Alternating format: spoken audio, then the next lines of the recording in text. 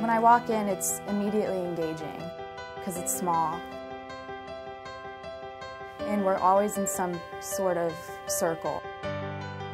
Whether it's a half circle, we're always, grouped together to where we can see everyone in the classroom. We can look at the teacher and there's a conversation. It's not always a lecture.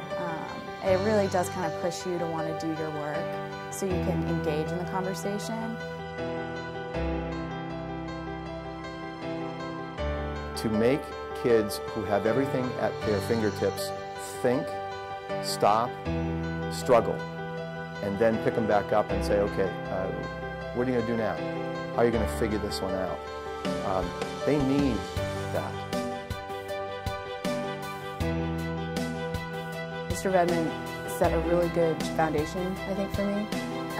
He kind of opened my eyes to a lot of different ideas. You end class feeling like you did something really important with the students. And you feel that what you're teaching them and how you're working with them has real legitimate value to their lives.